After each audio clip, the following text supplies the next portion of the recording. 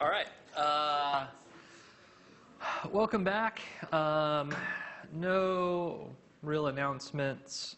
I won't be here for the next 3 weeks, so the next 3 weeks of lecture will be conducted by Jenny. She's an expert on Phil Mind, so it's, of course, in your interest to have her lecture on the coming material. And it'll be great. And then I step back in when we turn to personal identity and knowledge. So I will be back. I guess our announcements. One thing I did want to mention is that we're giving you, just basically this is your lecture in argumentation and logic. One 50-minute session. It doesn't do justice to the topic. There's a lot of intricacies. There's a lot of interesting results. The philosophy department offers 2 logic courses. Depending on the year and how far you go in philosophy, more, but 2 second-year logic courses. One, critical thinking, which is a less formal, less technical, yet rigorous course on logical thinking. If you're not interested in going further in philosophy, but you do want to hone your skills in reasoning, that's a good course. Symbolic logic is much more rigorous. It's a bit more like math. It doesn't involve math, but it's a very technical course that is really accessible because it's introductory, and also extremely useful if you plan on going on in philosophy. I'd highly encourage you to take symbolic logic. It's very difficult to go very far and do very well in philosophy without a background in symbolic logic. And it's a lot of fun. It's extremely interesting, and it develops a lot of the themes that you get introduced to here. So just keep that in mind. All right, arguments. So what I want to talk to you about today is just the makeup of arguments, what constitutes a good argument, and some things that come up along the way. We should ask the question at the very beginning, why care about arguments? What's the point? What does it matter? Well, you should think of arguments like vehicles, right? They're things that take you places. With a good argument, you start with some set of true claims, and you're able to get to more true claims, right? And that's neat. If you've ever taken a geometry class, you've seen this in action, right? You start off with a handful of postulates, and you derive a huge number of theorems, all from that small collection. And you've done that by way of argument. You've started with some things, and you've learned a whole lot else besides. And it's the argument that's taking you from the starting points to the end points. Of course, it's not just in geometry that you see this. We do it in everyday reasoning as well. Any good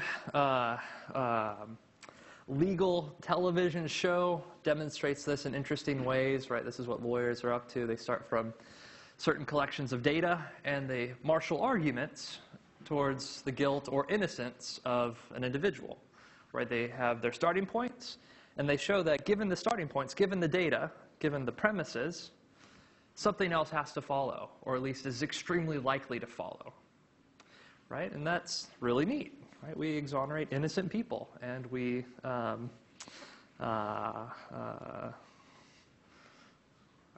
the term of non-exoneration is eluding me right now, but we indict and send to prison the guilty on the basis of good arguments, right? Or hopefully good arguments. All right, so what are the pieces of an argument? What are the pieces? Well, the pieces are statements. We talked about statements last time. Statements are expressed in declarative sentences. They're things like this. You're in a room. There's a ceiling over your head. So-and-so is the president of the United States, right? Just things that are either true or false and purport to represent the world as being a certain way. So statements. Do you have any questions about statements? We talked about them in a bit more detail last time. All right, good. So all the pieces of an argument are statements. There's no piece of an argument that's not a statement. Okay? But we distinguish two kinds of statement that occur in an argument. They're the premises and the conclusion. What makes the premises the premises? Well, what makes the premises is that they're doing a certain job, or they're performing a certain role. They've got a certain functional description. And their job description is that they provide, or at least are supposed to provide, support for the conclusion. Right? The premises and conclusion are both statements, or they're all statements. But the difference between them is what's doing the supporting role, what's doing the truth indicating role. All right. So sometimes we say that the reasons given in support of the claim are called the premises, and the thing that's supposed to be supported is the conclusion. All right. Not very sophisticated if you've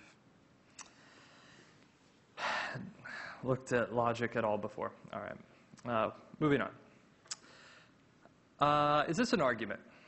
Religious people tend to live longer and have healthier lives than people who are not. Is this an argument? All right. Why don't you turn to the person next to you, issue your judgment. Is this an argument?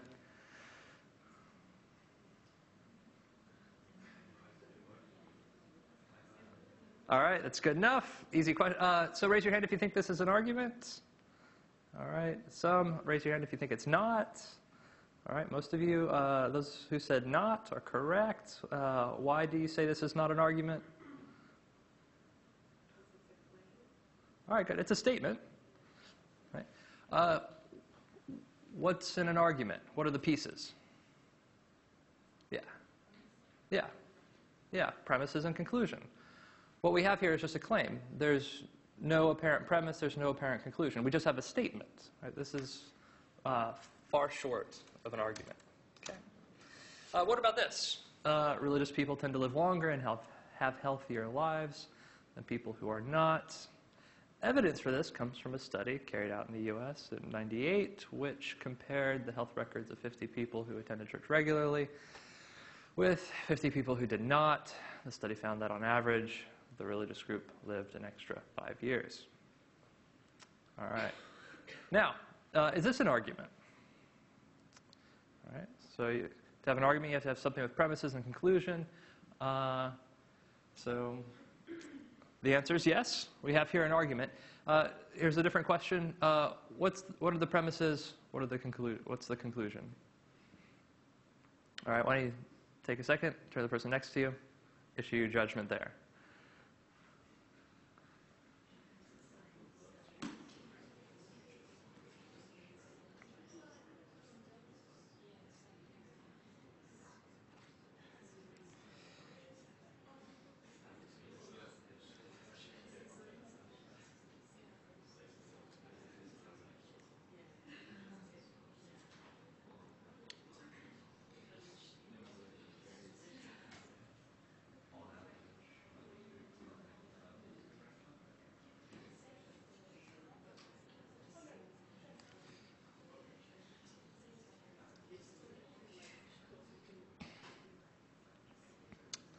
All right, so what's the conclusion?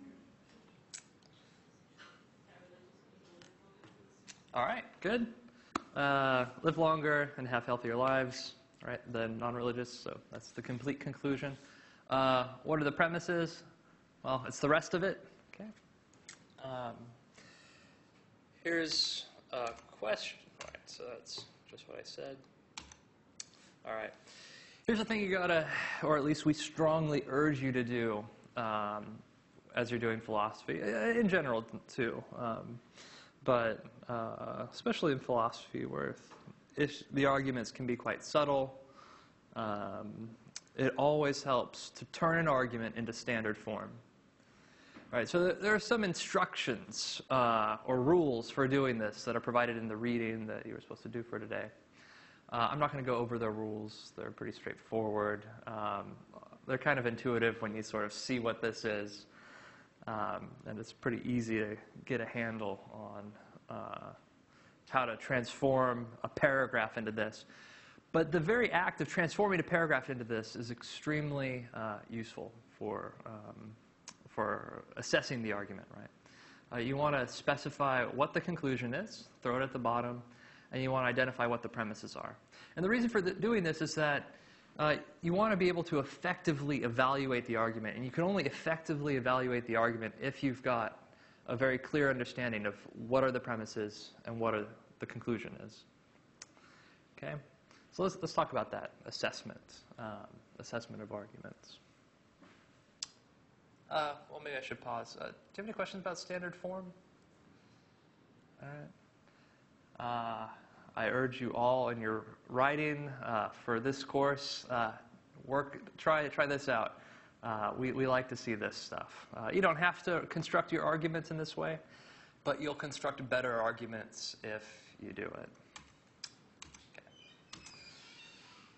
All right, so not all arguments are good, right? Plenty of bad arguments out there. I mean, we're good at reasoning, right? You can't live long on this earth and be very bad at reasoning, right? You got to know when not to cross the street, when you see cars moving at a certain speed in order to make it in an urban environment. That's an act of reasoning.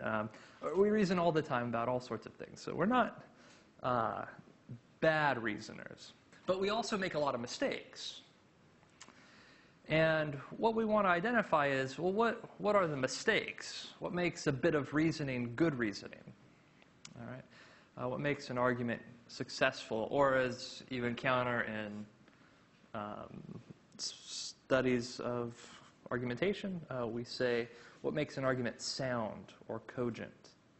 So the terms soundness, the term cogent is the term or terms we use to refer to good arguments, successful arguments, ones that are desirable. Okay. 2 bits. 2 sound arguments, cogent arguments. The premises have to be true. And the premises have to support the conclusion. Or put differently, the conclusion has to follow from the premises. Right? 2 things, 2 different things. When the conclusion follows from the premises, we give an argument the term validity. We'll talk more about validity momentarily. Again, this is not a surprising feature of an argument that it should. This is not a surprising sort of criteria for a good argument, right? Obviously,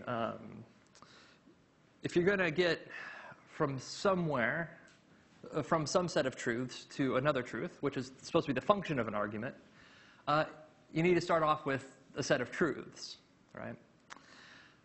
And similarly, if you're going to get somewhere, right, the starting place has to get you to the end place, right? So we need the follow-through bit, the support bit. Okay.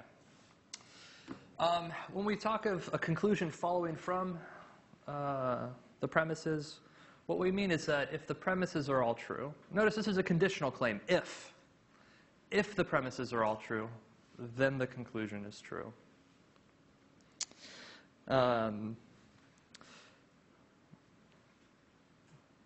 Excuse me, I misspoke. If the premises are all true, they provide good reason for thinking the conclusion is true. What I characterized just a moment ago is a deductively valid argument. We're moving towards that. Okay. There are different terms. I've used some of them already for noting this follow-from business. We talk about support relations, entailment relations, implication relations. And all of this is just different ways of signaling the fact that you've got, in a good argument, premises, starting points, that do, in fact, get you to the end point. Right, let me illustrate a failure here. You're all in a room, therefore the earth will blow up tomorrow. Now that's an argument, right? That's an argument. Now it's a bad argument, and obviously it's a bad argument because the conclusion, the end point, the Earth will blow up tomorrow doesn't follow from the premise. Right? The premise doesn't support it. The fact that you're in a room has no bearing whatsoever on the destructive future of the world. Okay. All right. So we've got these two things, truth and validity, or the validity bit is the follow from bit. It's the support bit, it's the implication bit. Notice that these are independent criteria. That is, one can be satisfied without the other. Right? They don't go together. Right? They don't always travel together. All right, so this is for you. We've got 2 questions. We've got 3 arguments with the person nearest to you. Answer each pair of questions for each argument. Okay?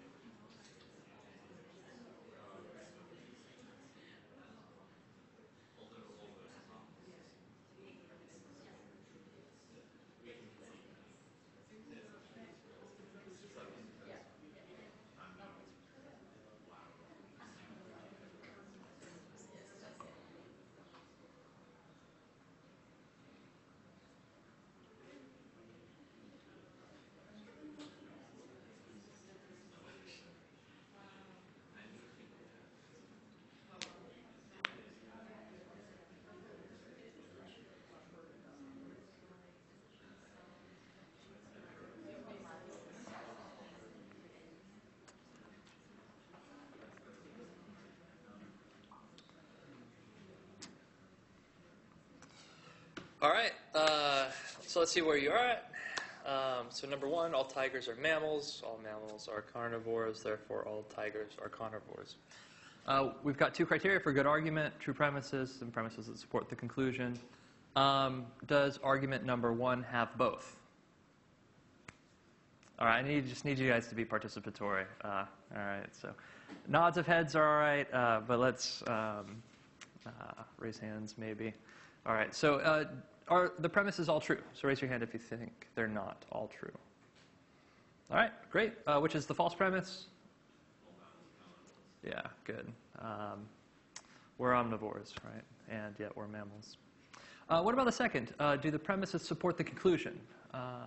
Yes or no? Yep, great. They do, obviously. So we say that this is not a cogent argument, right? It's not a sound argument, because it's lacking one of the 2 criteria for being a cogent argument, for being a sound argument. Okay. What about the second? Penguins are birds, and all birds lay eggs. Therefore, penguins lay eggs. Are all the premises true? Remember, we're being participatory. Yeah. All right, good. That's enough head nods. Do the premises support the conclusion? All right, good, good, good. All right, so what do we have? What kind of argument? Cogent, sound, or informally, a good one? Yep. And I jumped the gun there, but had I not clicked that button, we'd see that this is also not a cogent argument, because the conclusion doesn't follow. Everybody pick up on that? Great. All right, here's a question for you. If the conclusion of an argument is true, the argument is cogent.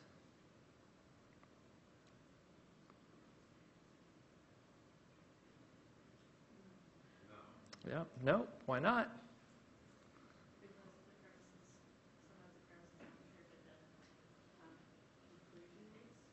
Good. So you can. All right. Good. Very good. You can have an argument that has a true conclusion. The Earth blew up yesterday, therefore you're here right now.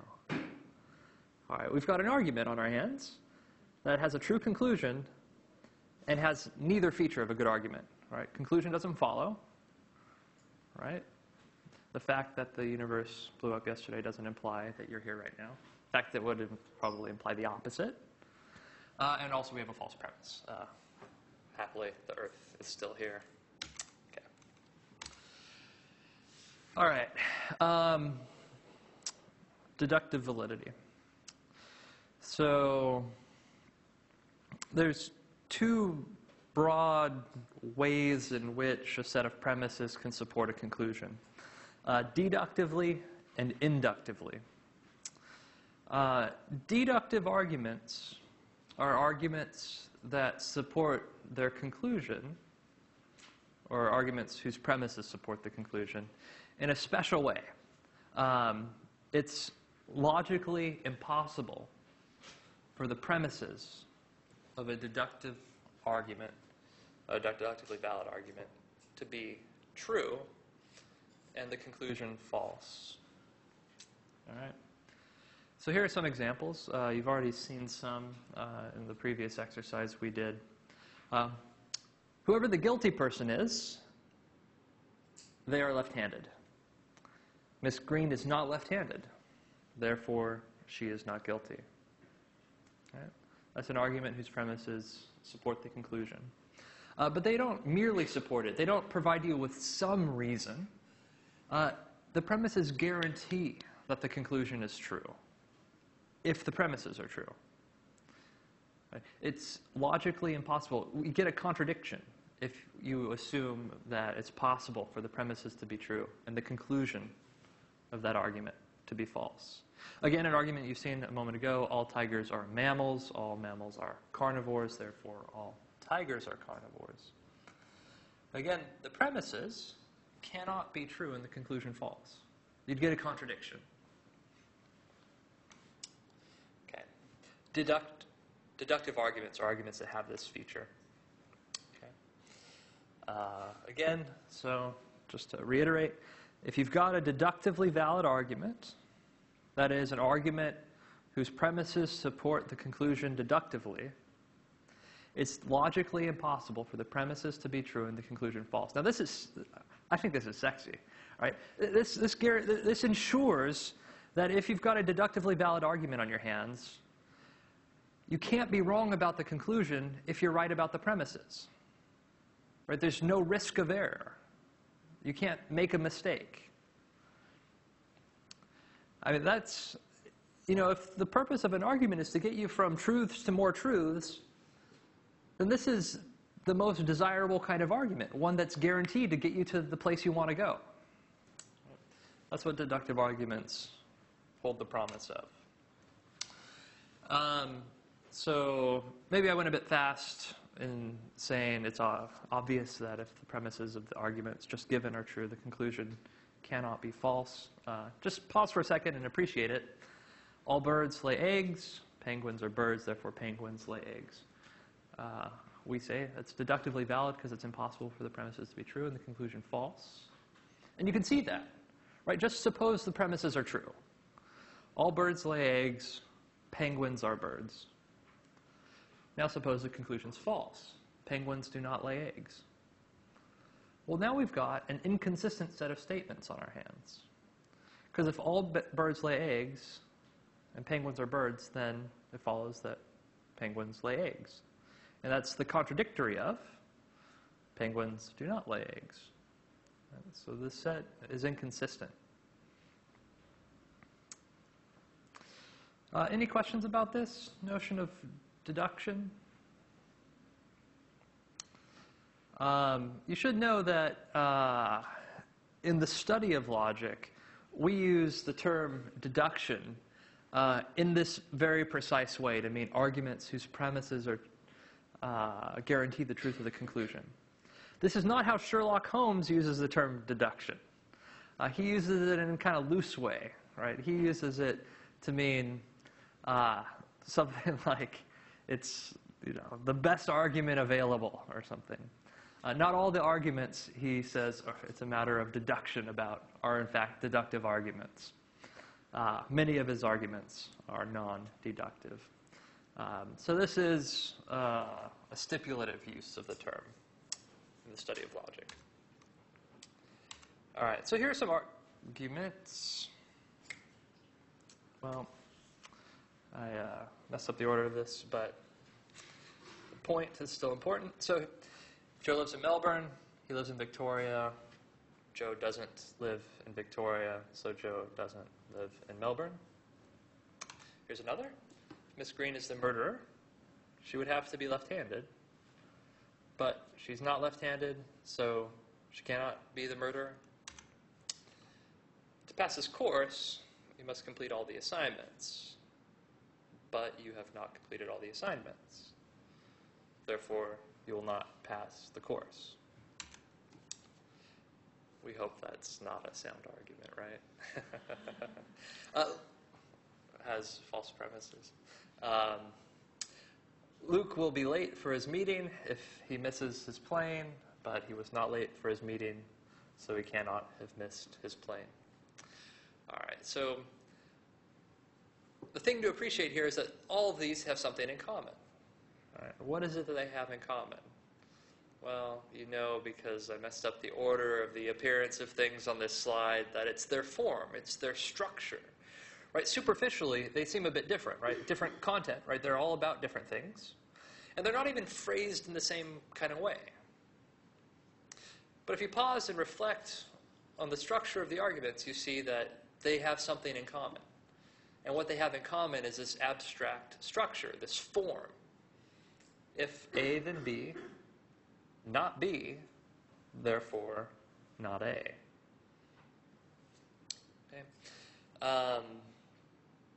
The notion of structure is central to deductive arguments. What makes deductive arguments what they are is the fact that they have a structure that ensures that if the premises are true, the conclusion has to be true. Right, this is a formal feature. Right? The content of the argument doesn't matter for validity. It's the structure of the argument. All right, and with a moment or two, we'd be able to see that each of these arguments has that structure. Right? To pass the course, you must complete all the assignments. You've not completed all the assignments, therefore you'll not pass the course. Right? We can just easily rephrase this so as to see that it has this particular structure. If A, then B, not B, therefore not A. If you pass the course, then you completed all the assignments. You did not complete all the assignments, therefore you did not pass the course. Right? That's very obviously an example of an argument with the structure depicted below. If A, then B, not B, therefore not A. Okay. Similarly here, if we pause, we can see that it's very easy to reformulate this argument so that it explicitly has the form, if A, then B, not B, therefore not A.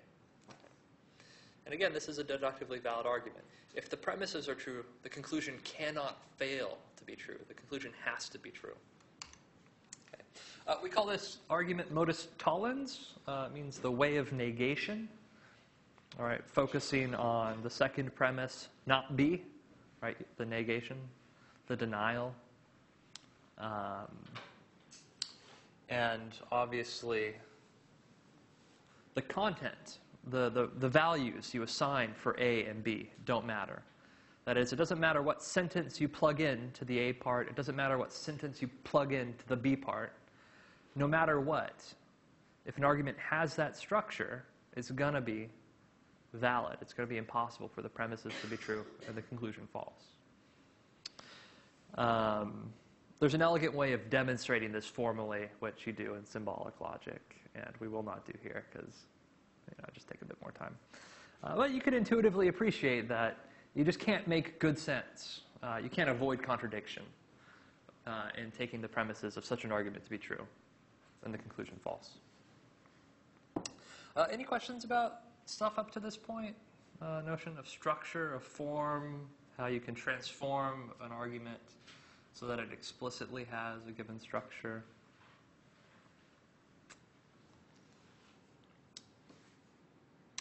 All right.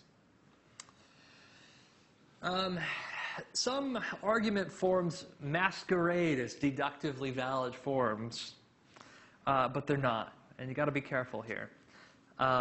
It's very easy to make mistakes in deductive reasoning, and one very common mistake among novices is what's called denying the antecedent. All right, so here we have an argument form: if A, then B, not A, therefore not B. All right, so if that were deductively valid, that would mean it's impossible for the premises to be true and the conclusion false. All right, but is that in fact the case with this argument form? A moment's reflection should allow you to see that that's not true of this argument form. The premises can be true and the conclusion yet false. So here's one example. If Miranda lives in Melbourne, she lives in Victoria. Miranda does not live in Melbourne. Therefore, Miranda does not live in Victoria. Now, if I said that really quickly, that might sound like modus tollens, right? If A, then B, not B, therefore not A. But it's not. It's different, right? It's denying the antecedent. I apologize, I haven't... antecedent, consequent. Are you guys familiar with these terms? So conditional statements are if-then statements. The first part of an if-then statement is the antecedent. The if A, right? A is the antecedent. B is the consequent. If A, then B, right? Antecedent is what comes first. Consequent is what comes second. We call this denying the antecedent because you're denying what comes first in the conditional if A, then B. All right, so here's a question. Do we have a contradiction in assuming the premises of this are true and the conclusion false? Can it be true that if Miranda lives in Melbourne, she lives in Victoria? Miranda does not live in Melbourne. Right? Can both of those be true? And yet it be false that Miranda does not live in Victoria?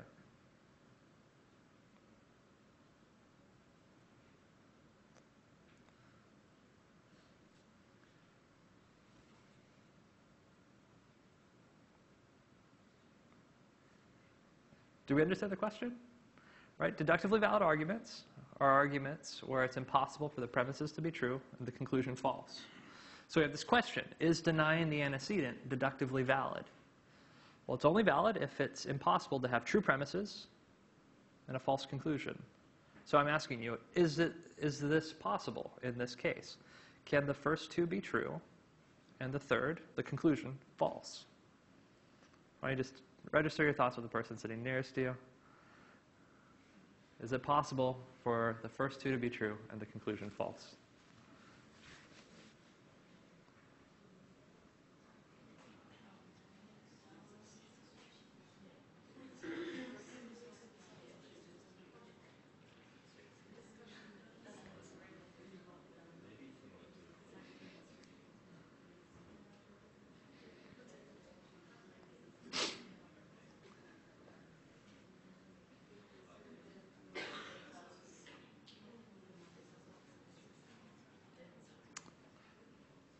All right, let's see where we're at. Raise your hand if you feel like it's clear to you that you can have the true premises and a false conclusion here. All right, about half. Somebody who's confident, can you say why? Yeah. She could live in like rural Victoria. Yeah, sure. Good. It's true. You can't live in Melbourne and avoid living in Victoria. So if you live in Melbourne, you live in Victoria. Still, you might not live in Melbourne, right? You can be in rural Victoria. Okay?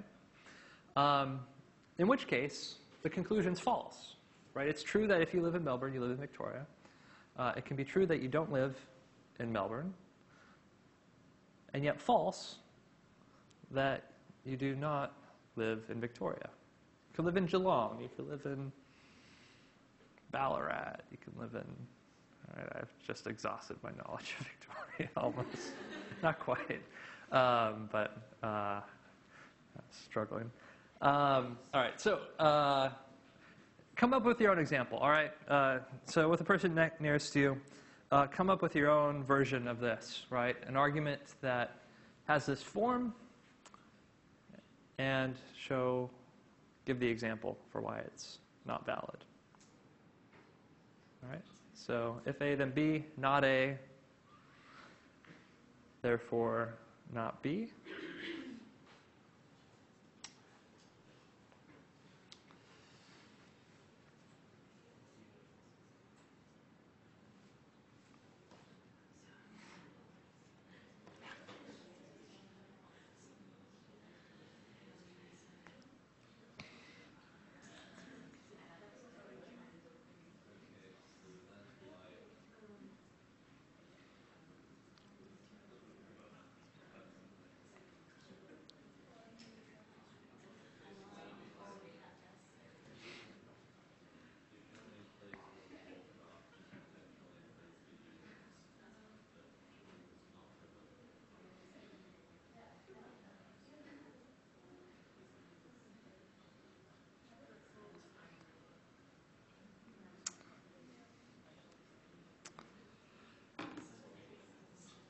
All right, for the sake of time, is somebody brave enough to share, pardon me, their example?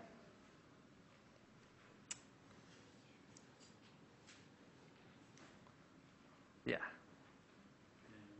You are playing tennis, Mm-hmm. you are doing sport, Mm-hmm. and you are not playing tennis, therefore you are not doing sport. Good, good.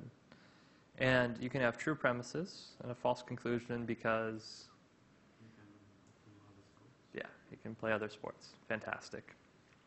All right, so, good example. There's another common mistaken form of argument that form of argument people mistake for a deductively valid form. It's called affirming the consequent. All right, so there's two up there. We've just discussed the second one. Now I want to say a word about the first one. It's called affirming the consequent. It goes like this. If A, then B. B, therefore A. Okay. So that's like saying, well, we have an example here. If it's raining, the party will be canceled. The party was canceled, therefore it's raining. Why is that not a valid argument? Yeah. Other reasons it could be canceled. So even though it might remain true that if it's raining, the party will be canceled. It might be an outdoor party, right? Outdoor parties often get canceled for rain. And it can still be true that the party was canceled, and yet false that it was canceled because of rain, right? Everybody going to the party may have died in a bus accident, right? So the party got canceled. I don't know. That's a bit morbid. I'm sorry. All right. Now, affirming the consequent is often confused not with modus tollens, right? If A, then B, not B, therefore not A, right? That's what denying the antecedent is often confused with. Affirming the consequent is often confused with modus ponens. If A, then B, A, therefore B. If it's raining, the party will be canceled. It is raining, therefore the party will be canceled. Right? That's a fine argument, but that's not affirming the consequent. Okay. There's other deductively valid argument forms. Logic is a really rich area of study. Can't possibly say everything interesting there is to be said about it. But here are just a couple more argument forms that are common that are deductively valid. Okay, disjunctive syllogism goes like this: either A or B, not B, therefore A. Right? If you know that one of two options obtains, right? Things are either this way or that way, and you know that they're not one way, then you can conclude that they are the other way. And again, this is an argument form that has this really cool property. If the premises are true, conclusion cannot be false. The conclusion has to be true.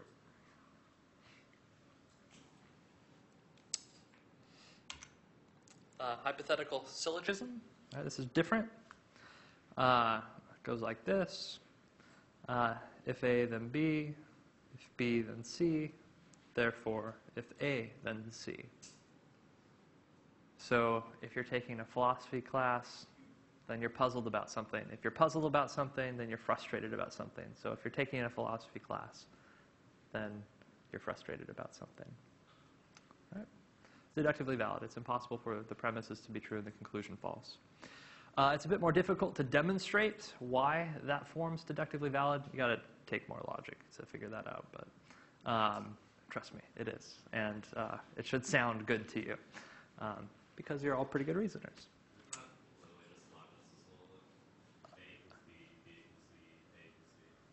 No. So the equal bit is an identity relation. And every identity relation does imply an if-then relation. So if,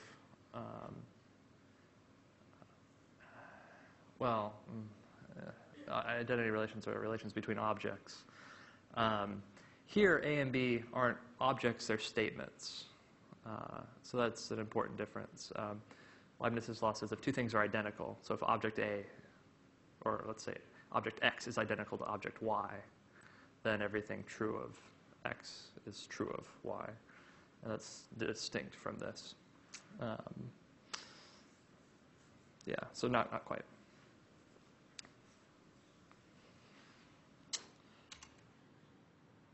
All right, I'm going to skip some questions. There's a whole lot more in the slides for your perusal. Earlier I said, and I remind you now, that there's two ways for a set of premises to support a conclusion. There's the deductive way, right? And the deductive way is really cool because it guarantees that if the premises are true, conclusion has to be true. That's not the only way to have a good argument. You can have an argument whose premises support the conclusion, but non-deductively. Right? We call these inductive arguments. Inductive. And what makes an inductive argument a good argument isn't the fact that it guarantees that if the premises are true, the conclusion's true. It's the fact that it guarantees this. If the premises are true, the conclusion's likely to be true. Right? It makes the conclusion probable to a sufficient extent.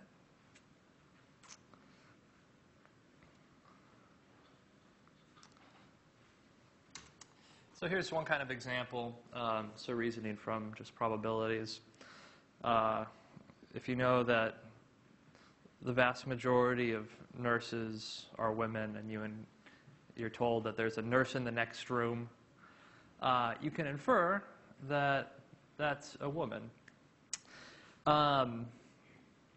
given that your knowledge that it's vastly likely that nurses are women.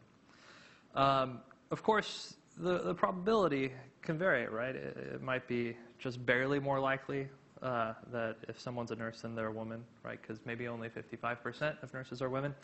In which case, you've got a weak inductive argument, right? You've still got more reason to think the person in the next room's a woman than not.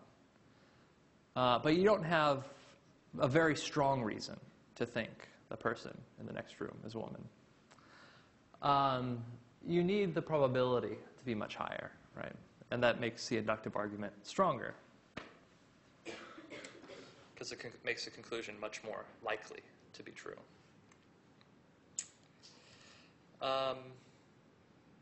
This isn't the only way of having an inductive argument.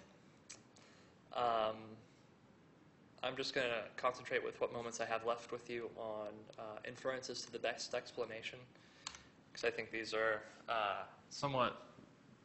these aren't forms of argument you're going to encounter in well, it doesn't matter. It's just the one I think is most interesting and relevant. Here's how inferences to the best explanation. The idea is this. Suppose you have some set of facts, and you've got a great explanation. In fact, an explanation for those facts that's better than any competing explanation. The thought here is that the fact that that explanation is better than all competing explanations is a good reason to think it's true. Let me give you an example. Suppose you and a friend go skiing. You Australians don't know too much about this, but, well, I don't know, maybe get out of the city. Has anybody not seen? No, snow is just not a part of the life here. But anyway, so you go skiing with a friend. It's a beautiful mountain view. You're alone on the slopes. It's midday. The valleys before you's lit up beautifully, et cetera and so forth. So you pause. Now you're a better skier than your friend, and so you're way ahead. Your friend's slow. So you're just waiting for them to catch up. And as you're gazing out on this valley and this beautiful scene, smack, you're hitting the back of the head with a snowball. Now what's your immediate thought going to be? My friend threw a snowball at me, right? Because you're alone on the mountain. He's behind you. You're looking forward. What you've just engaged in is a very quick bit of this kind of reasoning. You've made an inference to the best explanation, right? How did that go? Well, there's a certain set of facts available to you, right? You two are alone on the mountain. Your friend's behind you. Snowballs don't sort of up and throw themselves, right? So if a snowball hits you, someone threw it. And the only explanation for who threw it at you is that your friend did it, right? The kind of reasoning you've just engaged in is this sort. And the abstract structure of this kind of argument goes like this. If H was true, or a hypothesis, just think claim, statement. Don't put any weight on the term hypothesis. But if H was true, it would explain why D is true, where D is the data, right? The facts that you know are correct, like that you're on a mountain, that no one else is behind you, that snowballs don't throw themselves, that so that stuff. H is the best or most plausible explanation, right? Again, that your friend threw the snowball is the best explanation of the scenario. And so you conclude that that's in fact true. Right? It's not deductive. You could be wrong. Right? There might be someone who likes to hit random skiers with snowballs on the mountain, and they just sort of camp out and wait for skiers to stop. That's a real possibility. You might be wrong. It might not be your friend who hit you in the back of the head with a snowball. There might be someone further up the mountain with the snowball launching machine, right? And they take aim at skiers who stop. Santa, there's all kinds of weird. Hold on, no. This isn't. I was bleeding into a different consideration, so hold the Santa thought, right? But there are other plausible. The Santa explanation isn't plausible. But there are other explanations that could be true.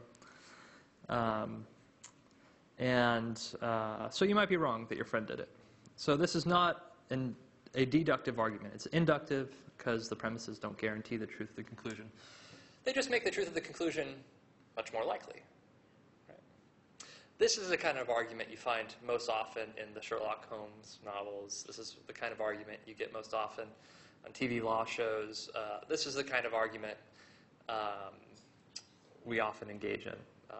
If you see, if you're walking down the street and you see an overhang and you see a lot of bird poop like below, you think there are birds who are there frequently. Why?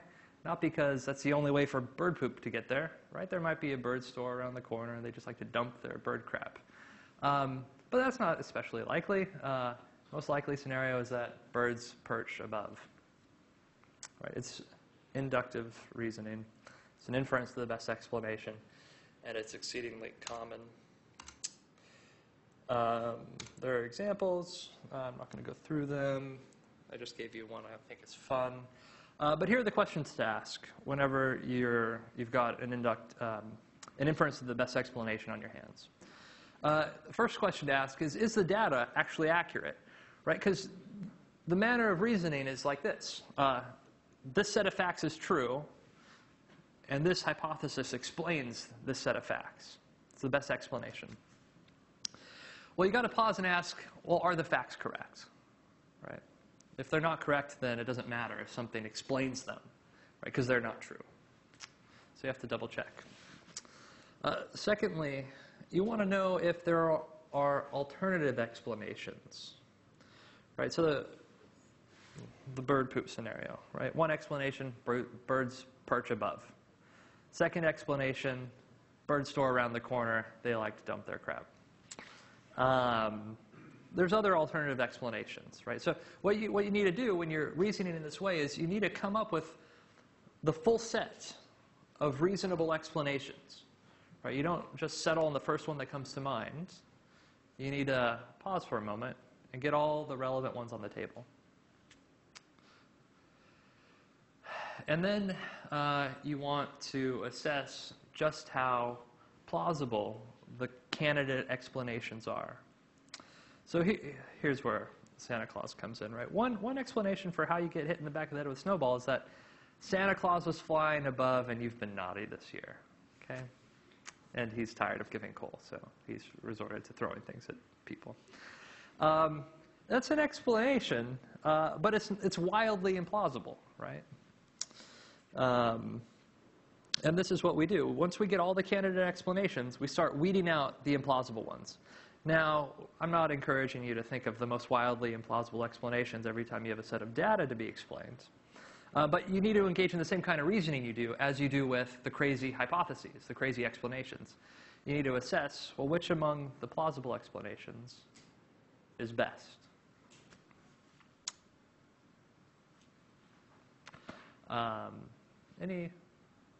Just because I have to let you go, any questions about this form of reasoning?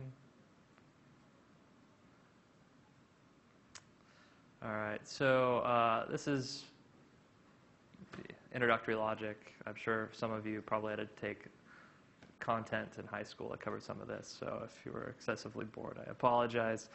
But these are the basics, they're the fundamentals, and we're employing them left and right in doing philosophy. And if this kind of stuff, gets you going, we've got more classes in philosophy that cover it in much more interesting detail, that cover issues that are not obvious about logic. So I'd encourage you to have a look at those courses. See you guys in a few weeks.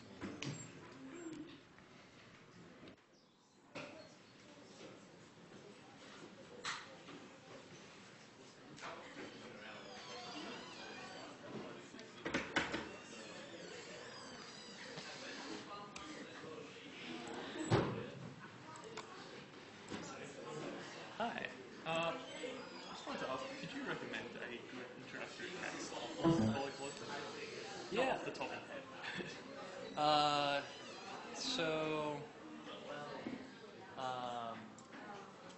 A text I really like is Harry Gensler's Introduction to Logic. Harry Gensler. G-E-N-L-E-R. And it covers a lot of issues. It has a lot of examples. It has computer exercises. What's really cool about his examples is that they're not mundane, like if all mammals are carnivores, right? That's kind of boring. His examples are often philosophically loaded, so you learn a little bit of philosophy while you're learning logic. So that's really fun. And I found that when I was an undergraduate to be a really crystal clear explanation for logic. It's the one drawback is that some of the symbols he uses aren't the symbols you'd probably encounter if you took symbolic logic with Floyd. And so there'd be like a conversion experience that has happened. I mean, like you'd have to convert